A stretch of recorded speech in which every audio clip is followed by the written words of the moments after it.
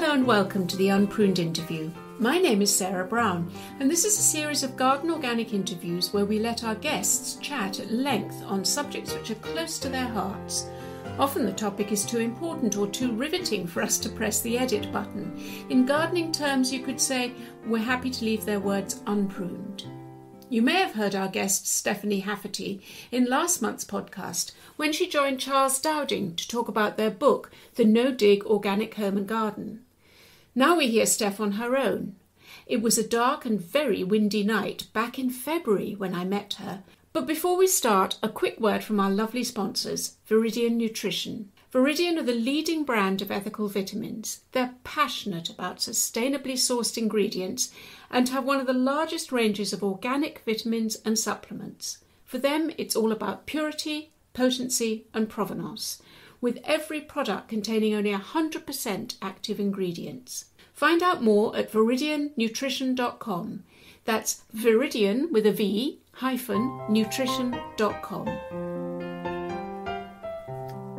Steph, it's such a delight to meet you.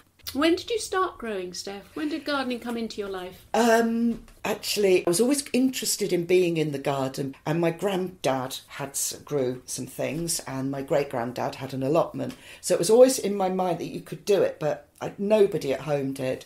And then I found a book when I was about 17 in a charity shop, which I've still got. And it's the Farmer's Weekly Wives book of alcohol recipes. Oh, lovely. 17, that's bingo. I know, that's what I thought. And so I was looking through it and I discovered you can make wine out of various things and you can make them out of marrows.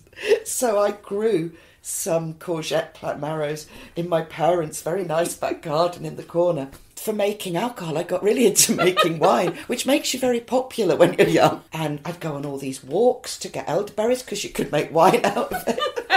When I went to university, I went with 2 demijohns of elderberry wine.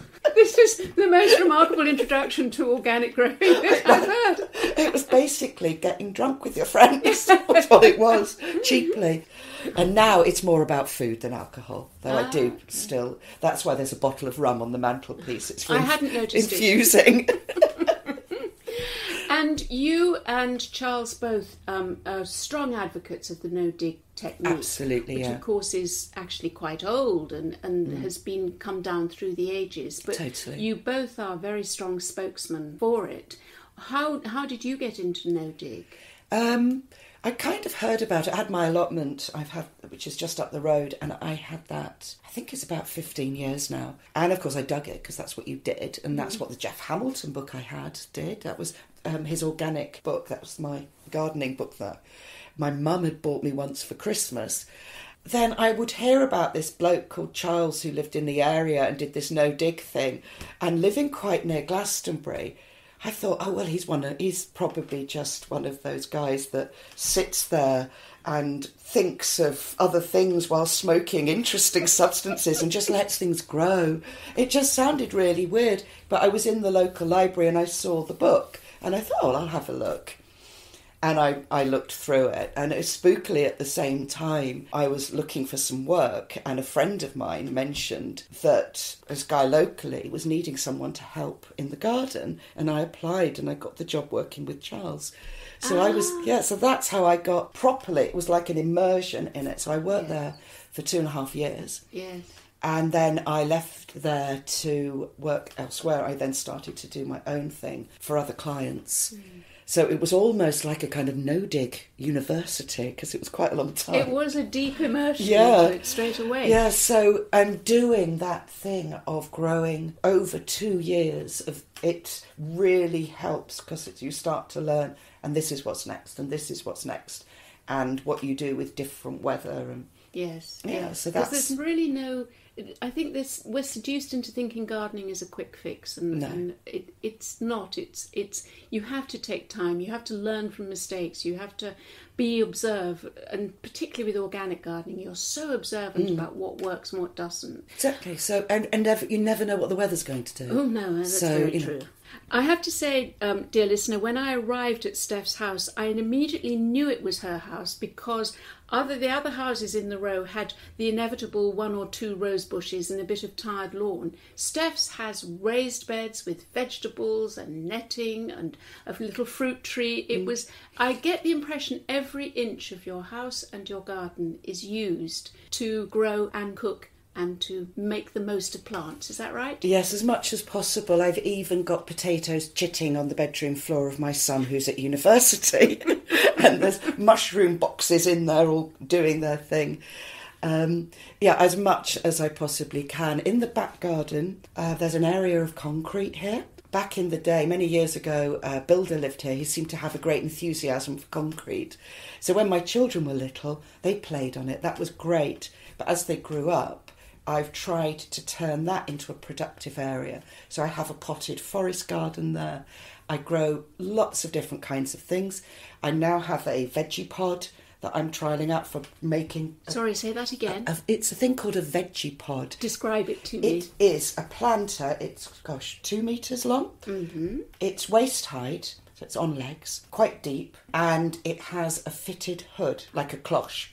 I'm trying that out to see about growing on a hard standing, making that productive.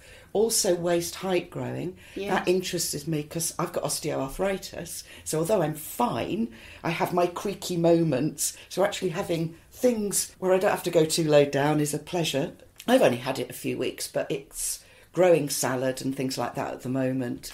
So your growing area isn't very big behind the house then? It's about 30 by 100 feet, which is... the average size of a small back garden. Yeah, this is an ex-council house. It was built in the 1930s and it's in a fairly rural... It's in a market town, but it's a country market town. And back in those days, when they made council houses, they made sure the gardens were big enough so that people could grow food for their families. And in theory, the garden was big enough to grow food, have fruit trees, keep chickens and a pig. And because of the concrete area, I'm making that as productive as possible with all these pots. I've got various fruit trees in pots, medlars and apples and pears and cherries and nectarines, all kinds of things. But your theme is very much to keep yourself in plant food throughout the year, isn't that right? Pretty much entirely as much as I possibly can. Within reason, obviously. I have lemon trees in my kitchen. They're overwintering there, so I try citrus as well. But yes, absolutely. So the polytunnel is full of vegetables. I have salad in there, leaves that I can cook with, so they can either be eaten raw or used in stir-fries or in soups or stews. I have brassicas that will produce earlier than the brassicas at the allotment. So that produces food really right up to the hungry gap when I've got things outside that are producing. Now, the hungry gap, just to listeners, is not when the son comes home from university. No, it feels like it. Yes. The hungry gap is actually that well-known time round about early spring when you've used up most of your winter produce, but the spring-summer produce isn't yet ready. Exactly. It depends on your location, but it's kind of end of April, early May time-ish. And everything's bolting because it's their flowering time. Yes. So it does help, to be growing successionally. Working out your plantings, you can get beetroots in a bit earlier in the polytunnel for some early harvest, or if you've not got a polytunnel, outside under a cloche, bring things on a little earlier. It still is the time when there isn't loads and loads of variety, but you can certainly have some young beetroots, some turnips, that kind of thing, radishes, lots of different greens.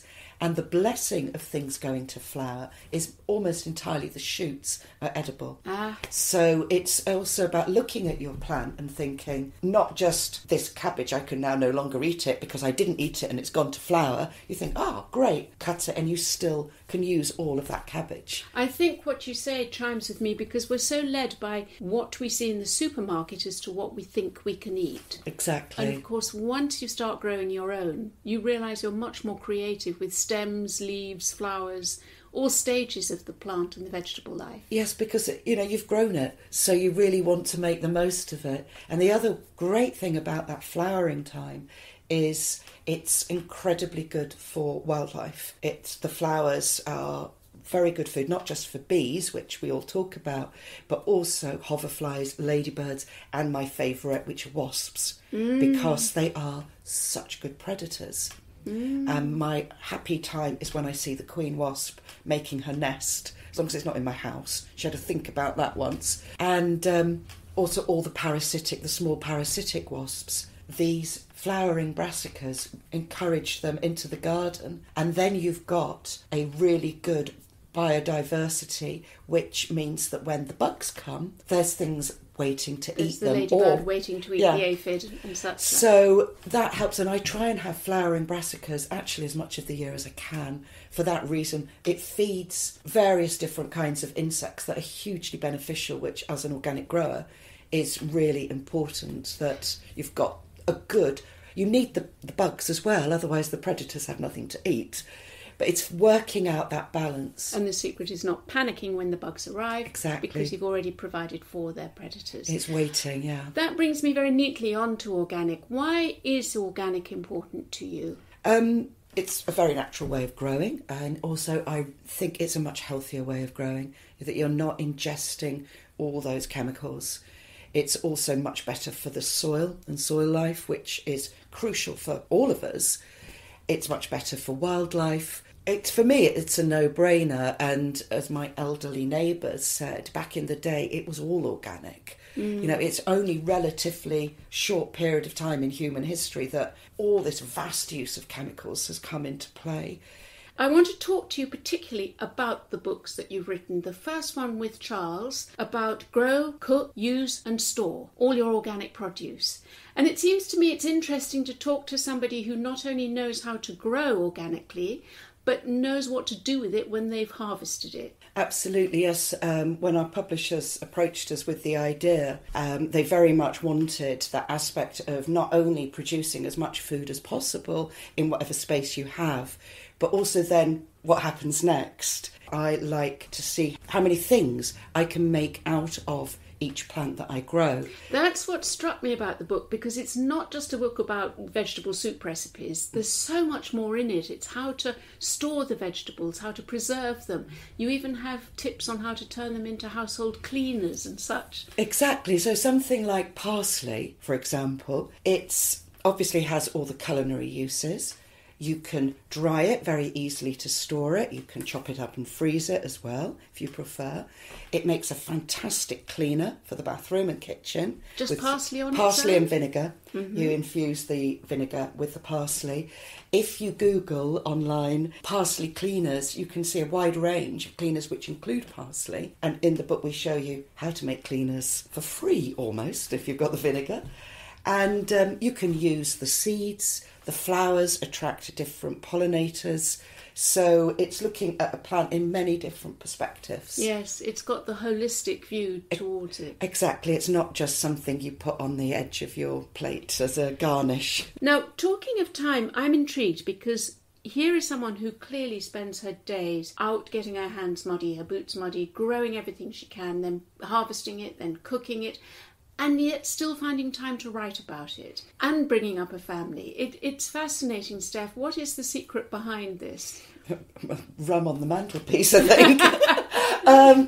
I think it's working out a balance as much as you can. I mean, I probably don't have what anyone would consider balance. I do tend to do pretty much a 7-day week, but I'm very flexible. I'm very lucky that my work is very flexible.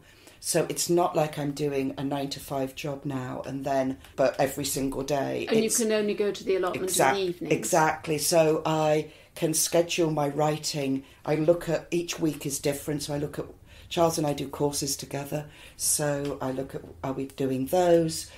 Tomorrow I'm giving a course in Salisbury. So these things are what I put as like the framework for the week. And then I work out, I look at the weather and see, okay, Tuesday's going to be horrible weather, so that's a really good day for writing an article for one of the magazines I write for. That's when I'll do that.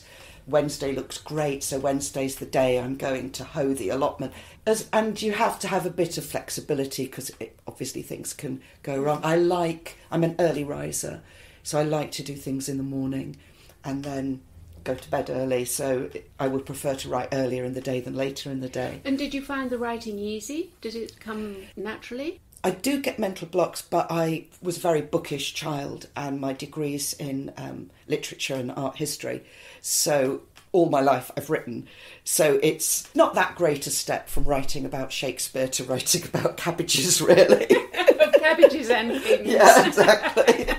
But the joy of this book, the one I'm referring to, the Grow, Cook, Use and Store Your Harvest, and your other one, The Creative Kitchen, you talk not just about cooking with the plants, but also all the other things you can do with them. One is obviously how to store them, so there's a lot of pickling and fermenting and other forms of storage, and then also how to do things like making household cleaners with them.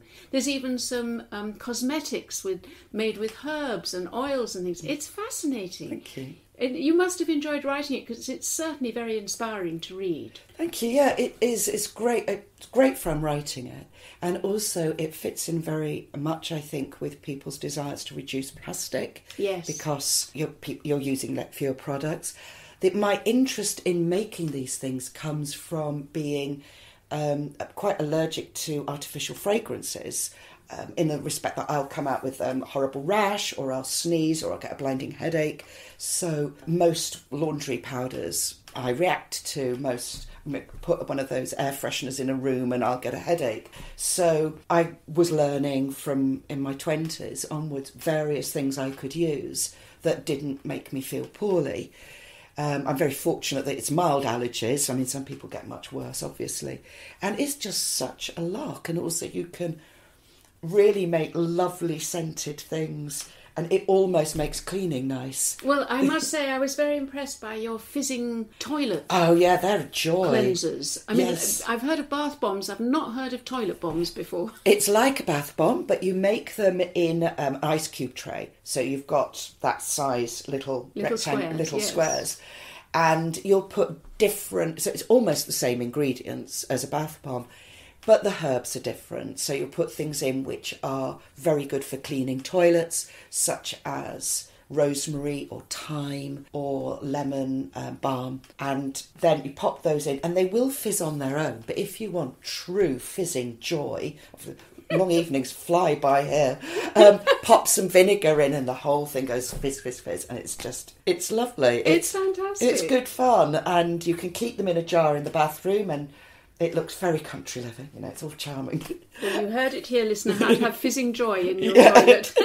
But also what to do with all those lemon skins and the citrus skins. And it's so practical. That's what I like about it. It's good. It's nice not to have the waste, because if you're making something that's using a lot of lemon juice, these are the things you can do with all the rinds. Yes. So you can make a very simple cleaner just by putting them in a jar, filling it up with vinegar, leaving it for 2 weeks, straining it, smells amazing, will clean everything. And I remember my grandmother baked her orange peel in the bottom oven of her Aga. And that was lovely, the smell from that, and she would use them on the fire. Yeah, you can do that. I dry them in the airing cupboard, a similar thing, it just takes longer. And if you've got just the peel, not the pith, and dry that, and then whiz it up in a food processor, that is a really good base for skin scrubs, because citrus is really good for your skin. You can use it in your toilet bombs. Oh, back to the toilet bomb. And you can also add it to cooking, because it's assuming you're using organic citrus, because otherwise you've got the horrible waxes and things on the surface. And also I then thought, well, let's imagine a situation where you haven't got any citrus, but you want it for a recipe. And in the Creative Kitchen, I've got various recipes using garden herbs for things you can make, which you could then use instead of using lemon juice in a recipe. So I was imagining a situation where you suddenly have the urge for something and there's no lemons to be seen. Yes. Oh, fantastic. One thing I do want to ask you, Steph, is I'm fascinated. I'm a cook as well, and I do a lot of creative cooking rather than slavishly following a recipe. And I'm really intrigued by recipe writing. Do you have to keep adjusting every time you say you're going to do a soup or a hummus recipe or whatever? You have to get the measurements exactly right. Do you have to cook it a second time because you used half a teaspoon instead of 3/4 of a teaspoon? Is it very, very precise writing a recipe? Yes, because for a book, absolutely. because I think you've always got to be aware that not everybody is confident with playing with a recipe. So I might open a recipe, but I love reading recipe books, reading other people's ideas and things, and I might look at something and say, I don't have that ingredient, but this will work fine. But if you're quite new to cooking, then you might not feel confident about that. And I think so a lot of people feel much more comfortable having these parameters, and you have to check it several times. Right. In my blog, where I also sometimes put recipes up, there I'll be a bit more flexible. And I'll say, you can do this, you can do that. But I do try with the recipes to say, these are the alternatives you can use. And so people know that actually I don't have to have chard. I could use kale or I could use spinach. Yes. And then it's like suddenly it becomes a year-round recipe rather than just something you can do in a specific period. So another thing that interested me, Steph, was looking at some of your recipes. In fact, I think probably all of them. You've grown most of the ingredients, is that right? Yeah, they're almost entirely recipes for things that you can grow yourself without any fancy equipment. You could use simple cloches rather than a polytunnel, but grow yourself in the UK. Yeah. And there'll be a few things you can't very easily, olive oil or black pepper, but almost entirely. And I think that you can have the pleasure then of an absolute home-cooked meal. Yeah. But I also made sure that all the quantities for things like pulses or cooked tomatoes are the same as opening a tin, because also there's real life. So people coming home from work, you might have a few things from your garden or allotment, but you haven't had time to soak beans or you don't have any home preserved tomatoes. I made sure the quantities were that you can actually just open the tins and add those as well, because then it's much less stress-free and it's more attainable. This is what in I mean real about life that situations. Excellent combination of creative but also very practical. Yeah, because sometimes you come home from work and you feel the last thing you want to do is soak some beans or something. Yes, right. Opening a tin of pulses is just fine. Yeah. And you can get great organic ones. Or for anyone who's listening who's starting out on the organic journey, what would your advice be? They may not have an allotment even. They may just have a small area in their backyard or even just grow on a balcony. From starting small, what would be your advice? I think if you only had a very small space, I think some of the best things to grow in a really small space are herbs, particularly the herbs that fit with the kind of food that you like. I mean, something like growing coriander, which is one of my favourites. If you grow it yourself, you've not only got the leaves, which you can use in your food, and the stems are also edible, but when they go to flower, then if it's a balcony or an outside space, you're attracting the beneficial pollinators. You can also eat those flowers. Then they'll go to a green seed, and you cannot buy that in the shops. It tastes like lemony coriander. It's got a zing. And sprinkle that on your salads, on hummus, on anything that you're cooking that would benefit from a coriander lemony zingy addition. It's fantastic. It's the pleasure of something you can only eat if you've grown it yourself. And then if you've got some that dry, you can use those either to grow more coriander or whiz them up in a food processor and have your own homemade coriander spice. And then remove the coriander from the pot and you've got the roots, which are highly prized in Thai cooking. They use them all the time, but it's something you can use to add another flavour dimension. It's one of the sheer pleasures of growing your own, I think, is fresh flavours and also being able to experience things that are a bit different and just explore all the possibilities, really, that vegetables offer. Brilliant. I really love that. I used to run a kitchen garden for Cameron McIntosh. Yeah. And I had to grow coriander Yes. year round all the time. Yes. And so during the really big flowering time, I was just having to sow it almost like micro leaves. So I would sow it thickly in a seed tray. Yes. And it would get a cut. I mean, I had a massive greenhouse to play with. He's a billionaire, you know. Yeah. It's like, you will get your coriander.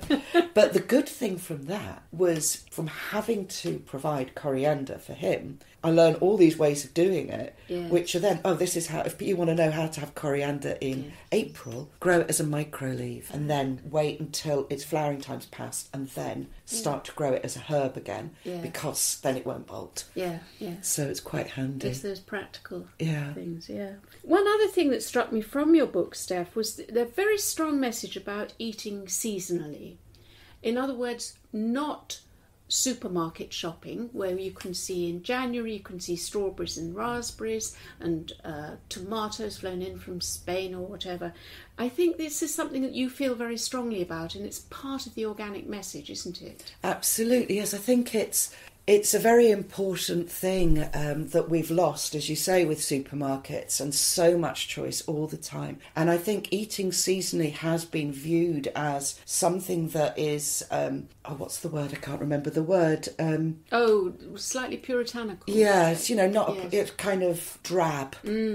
That you just spend the whole winter eating turnip and nothing else until the spring when you might have a spinach leaf. It's been given a very poor perception. The thing with eating seasonally actually is it's a great joy and a great pleasure. It's not something that is spoiling your palate in any way, because you then start enjoying and looking forward to flavours. So you can tweak the season a bit. You can cover plants with fleece to bring them on a couple of weeks earlier. You can grow potatoes in pots indoors to get a Christmas crop of new potatoes. That's still eating seasonally because you've grown it. It's just tweaking. But I've got in my back garden, I've got Temperley early rhubarb. I've got an old dustbin on top of it. And so I've forced some. And yesterday I made rhubarb muffins for our course, because we hadn't tasted rhubarb for months. And that utter pleasure. You've got the anticipation of the first raspberry. I think it's particularly exciting with fruit because the sweetness and the colours, and you just feel, summer's here. And also your palate is fresh, isn't it? Exactly. It's not jaded by having these things constantly, every day. Yeah, and also, if you're eating out of season, it's been shipped in from goodness knows where. So it's got the air miles, various processing will have happened to it. You're not eating as fresh as you could. Do you know, I went to a talk given by a woman who is in charge of the chemical pest and disease control. This is a large company that grows vegetables in Kenya and mostly beans. So all those French beans that you see in plastic packets in supermarkets. Ignore the fact that they're growing it on the side of Lake Naivasha. Ignore the fact that they're draining water that really they can't afford to drain anymore. Ignore the fact they're using local labour, but local labour is not benefiting from the food at all. Ignore the fact it's using their land. The worst part of it is 50% of it is thrown away before it's even air freighted. Yeah, I think it's a horrible thing, and we do waste as a species. We waste a lot of food, particularly in the West. So if people were not wasting food, if everything was used in the way that food should be respected, not just thrown into landfill or whatever happens to it, then the argument, I think, that you can't produce enough food without all these horrible chemical cocktails kind of falls apart. And there are so many wonderful things that you can eat and have such a rich and varied diet that, with preserving, you can still have the taste of tomatoes in the winter, but it's either bottled tomatoes or tomato chutney. If you dehydrate tomatoes and then put them in a food processor, one of my things, make it into a powder, then you've got this amazing tomato powder, which you can add to sauces, spoonfuls of that in the winter time, into soups, into stews. It adds a lovely tomatoey dimension. It's a much better flavour than tomatoes bought from the supermarket in December. So it's... And then you've got that pleasure of that first tomato you pick, that you've grown. Exactly. It is explodes such a in joy. the mouth. Yes. It is really good. So, and there's good benefits as well. If things are in season, it's going to be better for your gut health because they're going to be just healthier food that you're eating. The vegetables are going to be fresher. And if your gut's happier, then your body's happier. I hope you enjoyed our Unpruned chat. Be sure to subscribe to the Organic Gardening Podcast and you'll never miss an episode.